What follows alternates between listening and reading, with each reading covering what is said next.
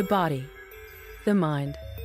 What is the impact of that which is organic, that which is biological, and that which comes from our thoughts and feelings? The placebo is calling into question the representations of the relations between our body and our mind, a subject that for centuries has been the source of philosophical debates. For Western medicine, this is inspired by Descartes. Body and mind are two separate entities. Today, this opposition remains the basis of modern medicine's treatment strategy.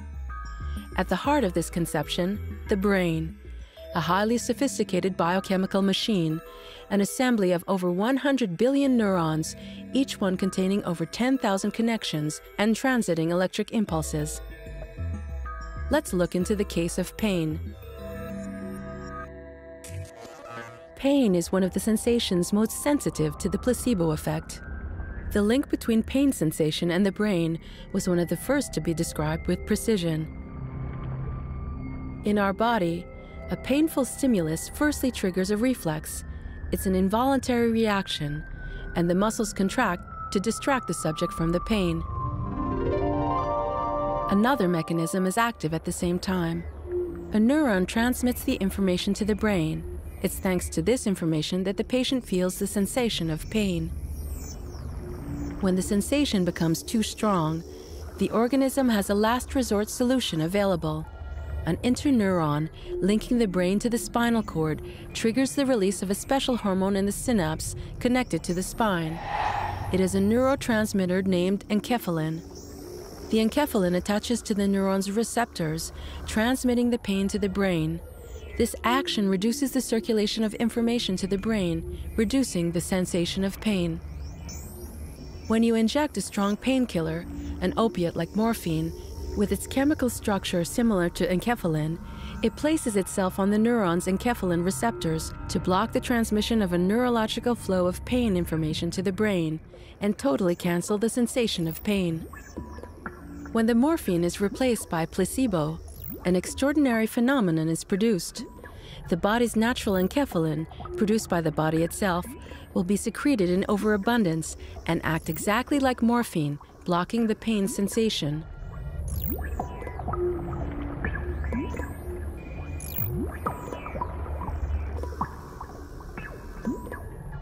But how can a placebo, which is an inert substance, such a sophisticated psychological process?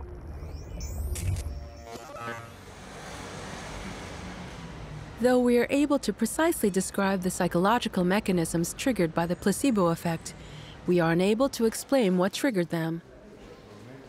The Italian team of Professor Benedetti is studying to better understand this phenomenon so that it might be used in the context of analgesic medicines. A volunteer is prepared for the experiment. Di registrazione dell'attività elettrica cerebrale. Ok, perfetto. Puoi accomodarti di là. A laser beam is aimed at the hand, provoking a pain that is similar to being pricked by a needle. The intensity of the beam is varied, and a control screen informs the volunteer about the changes. She must describe the intensity of the pain with numbers from 0 to 10. Quanto hai provato? 5. At first, the patient's indication of her pain levels corresponds to the intensity of the laser. Quanto? 2. But the experiment becomes more fascinating in the next stage. The researchers will give information that is contradictory to the true intensity of the laser. Though the laser strength has increased, the information says it has lessened, and the volunteer indicates the pain has diminished. Quanto? 4. Inversely, she is informed that the laser has become more intense, though it has been diminished, and the patient indicates that her pain has risen. Quanto? 7. What has been recorded is, above all, the subjectivity of the volunteer's perception of her pain. In questa situazione abbiamo simulato. In this experiment, we triggered a placebo effect in an experimental context. In modo scientifico e lo si studia. We're studying the placebo effect in a scientific manner, without any pills or creams. With the pain we've triggered, we've shown that we can modulate the placebo effect in a patient. It's a magnificent approach because it allows us to better understand how, instead of injecting treatments, we can inject words, and the words change the way our brain and its neurological circuits function. To believe in the treatment, the primordial factor in generating a placebo effect, the psychological preparation of the patient is extremely important. For pain or nausea, we might intuitively believe that these pathologies respond easily. But what about patients with incapacitating neurological diseases such as Parkinson's disease?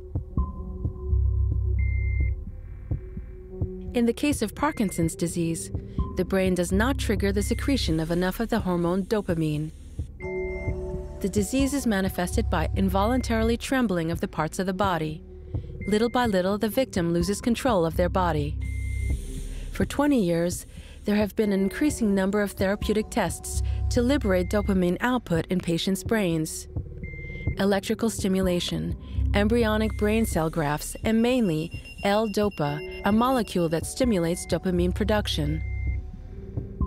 But a group of researchers in Vancouver have attempted the unthinkable, to trigger an increase in dopamine production using only a placebo. For the period of the test, doctors substitute the L-DOPA treatment with the placebo. The L-DOPA treatment with the placebo, the patients record a rapid improvement. His movements are more coordinated, they're shaky. Is the improvement simply psychological, or has the brain really released more dopamine? The doctors attach the patients to medical imagery devices that can detect dopamine secretion inside the brain.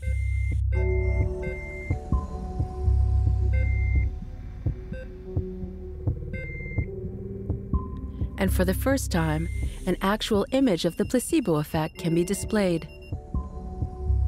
The image on the left shows the patient's brain before any treatment. The orange and red spots show that Parkinson's disease is active. They indicate the lack of dopamine in the brain. In the image on the right, the brain of the same patient after the placebo.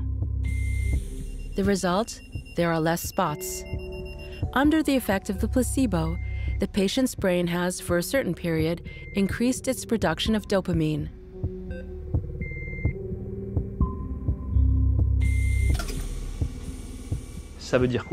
What does that mean? It means there is truly an improvement using the placebo. This placebo pill allows the patient to increase their production of dopamine in the brain. This means that we've achieved a level of causality in the mechanism using the placebo that is extremely important, meaning the patient is doing better not just by coincidence or by some parallel law, but rather by the endogenous production of the missing molecule by his own brain once he believes it's possible. Et ça à partir du moment où il y croit.